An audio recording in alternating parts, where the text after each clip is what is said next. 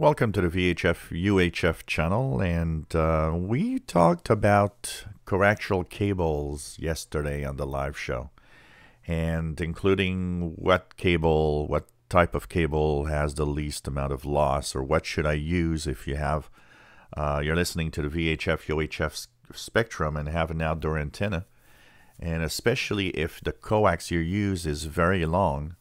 Because, it depends on the length. If your coax is extremely short, there's not too much cause for concern most of the time. But if your coax is long, you have certain loss within the coax itself. And the higher in frequency you go, the more loss that is. So depending on what you're going to tune, if you're always in the low VHF range, it isn't too much of a problem. But if it's gigahertz that you're trying to tune around, that might be a problem. Well, here is a coaxial cable attenuation and power handling calculator. And this is really nice. So what you do, you go here. So for example, my standard cable I'm using right now is RG58. Let's check here. So you search for your cable, RG-58. And here's going to give me that.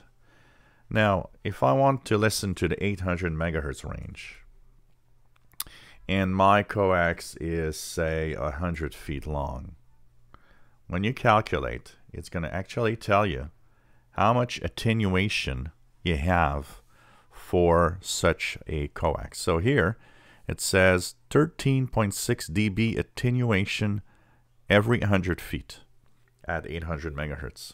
So that's a lot of attenuation if you want to hear signals, weak signals particularly.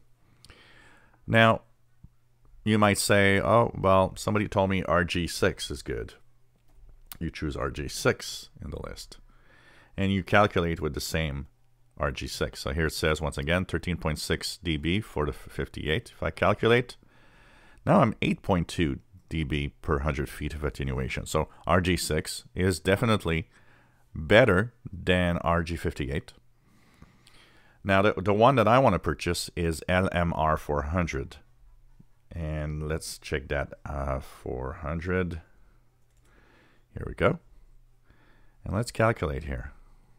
LMR only 3.7 dB attenuation per 100 feet at 800 megahertz. So depending on the cable you're going to use, you have more or less attenuation for reception, and especially for transmission also, that could be important. So lots of information in here, the average power, all sorts of little details here.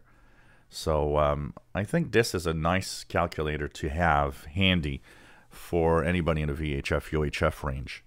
So this is definitely a thing to keep in mind. The coaxial cable attenuator and power handling calculator is definitely a nice tool. I'll post a link in the description below the video. You'll be able to compare cables that you have or cables that you wanted to purchase to see what you should buy depending on where you're listening in the spectrum. If you enjoy our videos, please subscribe, give us a thumbs up. Thank you for watching.